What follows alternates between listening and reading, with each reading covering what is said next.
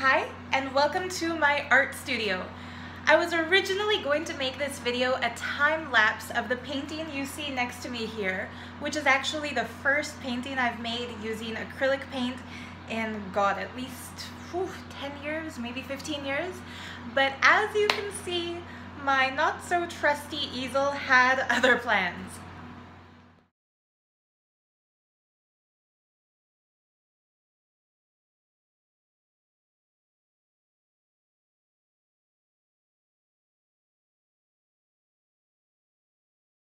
So yeah, even though this video started out more as food for the blooper reel than food for, a time-lapse video, I finished the painting anyway. I'm pretty happy with it. It's a little rudimentary, but I plan to keep honing those skills and making more and more abstract paintings.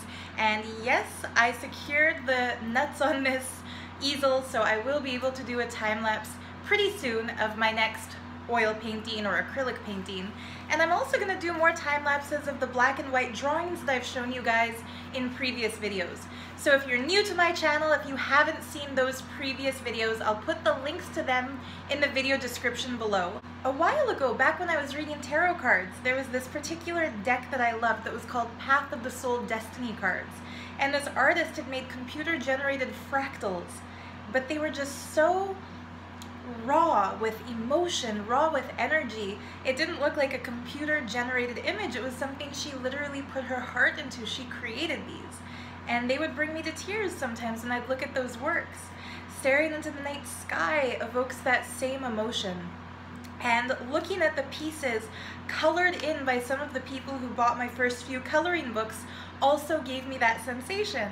There was one girl in particular, Candace. I don't know if you even still watch my videos, but if you do, shout out to you.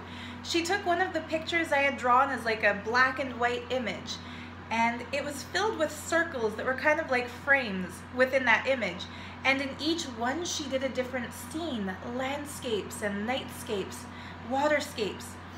And she had transformed something that I had made just as an abstract, simplistic kind of a design, used that as a frame for her own work and took it to another level. I think I stared at that picture that she shared with me on Facebook for at least 15 minutes, just in awe of the way she had transformed something I did into something greater than I could have imagined. And when I mentioned in a previous video that I want to make another coloring book, this is exactly why. Now, as an art school, I can't say graduate, as an art school dropout, and as the niece of a lady, very talented artist, my Auntie Mary Lynn, who studied art in university, who was a gifted art teacher, by nature, or I could say by my upbringing, I don't necessarily think of coloring books as fine art or as something high that we should strive to achieve in life. But what I do feel about coloring books is that for those who feel that urge to create but they don't know really where to get started, a coloring book can be a great jumping board or a great starting point to launch into your further artistic expression. A lot of people I went to school with used to look at me while I was doodling in class, and they'd see these elaborate, detailed designs that would span sheets and sheets and sheets in my binder, and they would ask me, how do you even do that? And I can honestly say, it just happens. It's kind of like if you're a jazz musician and you hear somebody play a note, you can just jump into that song and play the next note and you kind of feel where the other is going with it. The same way with me when it comes to drawing. I can put a line on a piece of paper and just go with it and it expands. So I want to show you guys the designs for my next coloring book. It's going to be filled with things like this. And it's not typically what you'd see in a coloring book, right? Because in a coloring book, usually there's enclosed shapes that you'd fill with one specific color. But here, a lot of the lines are left open. They're kind of spiraling outward. What do you do with those? That's the challenge that I feel a good coloring book will present to the artist who buys it. You have to figure out how to take that color. I've also made a lot of pieces where I myself have colored in my own black and white designs. So you can see here something similar. How I met that challenge was by coloring fields of color around those lines. Instead of seeing the lines as a border or as a definitive shape to be filled in, there's no such thing as staying in the lines here. I've taken the lines as a guide, and in some places the paint has filled those lines, and in other places it goes out on its own, and in other places it ignores the lines completely. When you feel inspired to get creative and you want to start doing some art of your own, I highly, highly recommend just get a blank piece of paper and a pen or a pencil or a paintbrush and just go for it. Go nuts. Put marks down. If you would rather take somebody else's jumping point and get into it, like as in a coloring book, or by say taking a drawing like this one that for all intents and purposes could be called unfinished because it doesn't fill the page, you can look at something like this and decide to put some circles emerging out of this line, or you can draw some more curved lines around the others. You can add some more dots around the finished piece. You can just go wild with your imagination, either using what's put on the paper as a starting point or as a guideline or as something to color in, something to paint in, but I just highly, highly recommend get creative. For me, art is the most relaxing and the most energizing thing at the same time. I can lose myself for hours in a drawing and at the end of it feel like only 10 minutes have gone by. And at the same time I feel revitalized after doing a piece of art. The painting here, I started it yesterday, finished it today. As soon as I finished it, it's like when you finish reading a good book, I suddenly thought, God, I need another blank canvas. I have to do more of this. And that's the same way I feel when I make jewelry. For each of us, when we find something that we enjoy, when we find some kind of a creative hobby, I really feel the more of our effort we put into it, the better we're going to be at our particular craft. And it's good to share it with others. So like I said, I want to make this video a bit of a show and tell. I want to show you the designs I've come up with for my next coloring book, which I'll finish when I finish all the pages in the sketch pad here. But in the meantime, you can check out my blog that I'll put a link to in this description, in the video description, for free downloadable PDFs. Somebody commented on one of my recent videos that she wishes she could see my art without first buying one of the books on Amazon, so I hear you with that. Similarly, I get curious but don't always want to pay for a book if I don't know what its contents are going to be, so yeah, I decided to just give you guys some free downloads.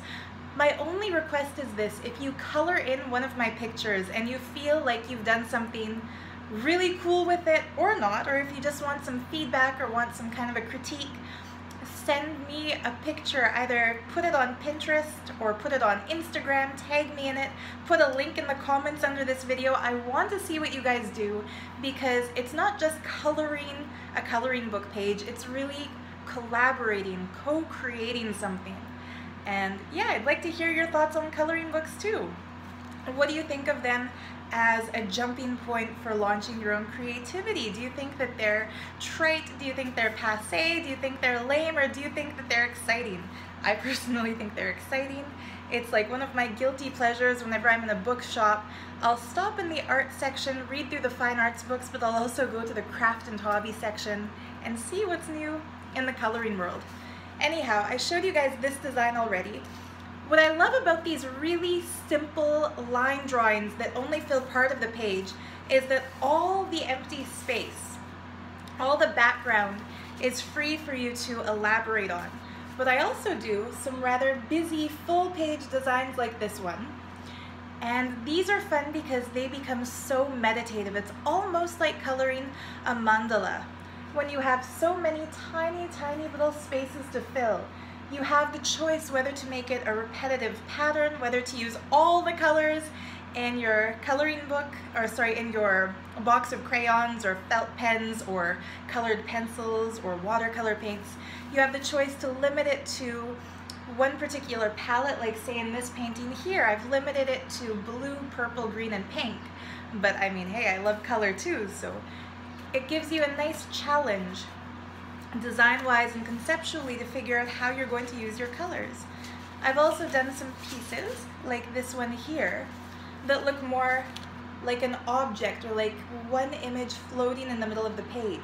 This one I'm actually going to make as 2 pages in the coloring book, one scanned just as it is like this, and then I'm going to fill all the blank space around it with more drawings and make that a second entry so you can kind of see my progress, how I take a starting image or the beginning drawing and then expand and fill the whole page. Here's another page that's kind of a lace work. It has some empty spaces that can be drawn into or filled differently. It also has a lot of activated spaces. One of the principles I learned in art school that I didn't know before art school is to activate the edges of the page. I think my teachers would be proud that I remember that key phrase. Activating the edges means that your picture spills off over the edges of the page, but not necessarily everywhere. It doesn't have to fill the entire sheet. But by activating the edges, or by pulling the drawing all the way to the border in some places, it gives it a more visually interesting appearance. This is one of my favorites because I like that spirally thing with these little lines that come jutting out from it. One of my other favorite YouTube channels is actually Peter Draws. And if you guys haven't seen his work, holy shoot, he does some really intense detailed drawings. He does some time-lapse work, and he also kind of vlogs as he draws. It's interesting to watch if you're ever bored or if you're looking for inspiration. And here's another fun little one. Here's one of my other favorites. I took a weekend and did this baby. And what I like about it is that there's a differentiation between the thicknesses of the lines. Some of them are really fat, some of them are colored in, some of them are left blank. It kind of gives the appearance of undulation. It's like that picture is moving. And I really can't wait to see how some of you guys color this one in. Another partial page that's going to be 2 pages, one left as it is, one fully filled. And that's it for now, for this particular coloring book. But like I said, I'll put a couple of free PDFs that you can download on my blog page, and those will be taken from my previous coloring books, Color Your Way to Creative Consciousness 1 and 2. So if you're up for it, if you'd like to take that art challenge, I extend this challenge to you. Color in one of those pages. Whoever colors in a complete page that I'm putting up on my blog, like fully color it in, and either put it on Instagram or Pinterest or Facebook, tag me in it, and put the link in the video description here, I will send you a free preview page from my next coloring book, as well as a shout out in my next video. I'm gonna do like a show and tell by compiling all of these colored in pages, so I'll put that in my next video. And of all the people who do this, I'm going to draw names and send one of you a free piece of jewelry of your choice, either a bracelet, a pendant, or a pair of earrings. So let's make this fun. I love art. I want to inspire you guys with some art. Get coloring, send me your images, and you'll get a shout out, you'll get a free sample from my next book, and you might just be the lucky winner of one of the pieces of jewelry. So as with all of my videos, I'm wearing jewelry from my own shop in this one. The Orbit earrings in rose quartz, the ametrine, amethyst, and citrine necklace. I always wear some citrine and some ametrine when I'm getting creative, because citrine activates the Manipuraka chakra, or the city of jewels, the navel center, the solar plexus. That's the chakra that helps us get active on our ideas. Instead of just having fantasies or thoughts of what we'd like to do, when we awaken that particular energy center, we get the courage, the vitality, the stamina to follow through and actually put it into action. It's a really beautiful gemstone, but it also has that higher significance for me. Wearing a stack of bracelets on each arm as always, but more on that in a future video. For now, I just hope this inspires you to get creative. And hey, even if it's not a page from my coloring book, make any kind of art, fill up that page, tag me in your post, and I'll send you those free sample pages. I think it's gonna be fun. So let me know what you guys think. I look forward to seeing you in future videos. Namaste. Bye guys.